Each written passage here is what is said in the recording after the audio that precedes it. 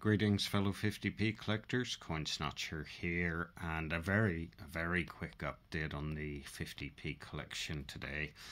So as you know, the more and more of these 50p's you strike off the list, the harder and harder it is to find the ones that you need. And when it comes to the UK 50p's, we're all but there. I think we've got every single one apart from the Olympic 50p, the swimmer with the lines over the face.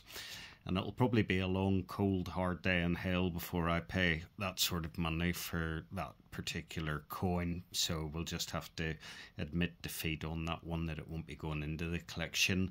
However, a perennial favourite are these Shield 50p's. And many of the 50p coin hunters avidly look out for these coins.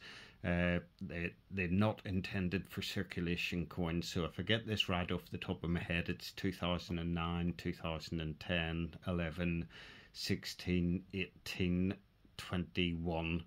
I think those are the years that are NIFC. So as I was trolling through eBay, as I do most days, I came across this coin, and I was surprised most people either didn't want it or didn't want to bid on it, which was quite surprising. So it comes in one of these really naff flips that I don't like at all. It'll be getting taken out of the flip. In fact, let's just take that out of the flip right now. And the coin we have, obviously you can see it's a shield design. Looks like it's been in circulation too.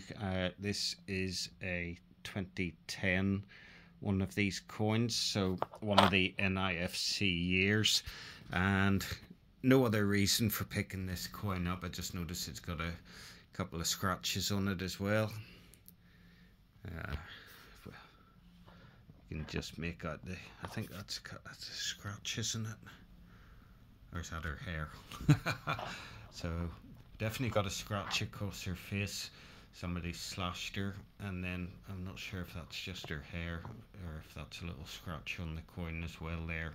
But it's a straightforward 2010 coin. Only reason for purchasing this coin, because I have it already, I have a nice bunk one out of a set, was that this came at the what I thought was a cheap price. It was only £20. So I don't know whether I've got a good deal or whether or not it's just not a popular coin.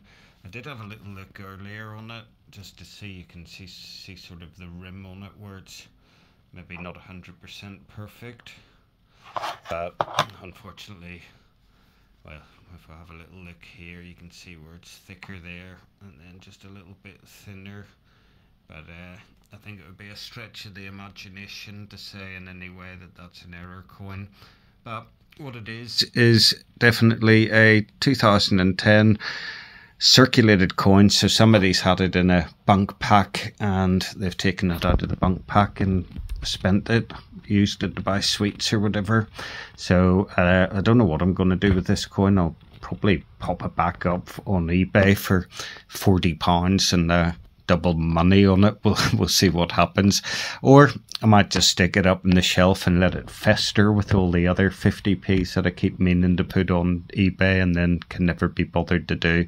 So that's it for now. There's another nice coin that'll be on its way. Hopefully we'll get that in a day or two, and more videos to come. But for now, that's it. Peace and love. Coin Snatcher out.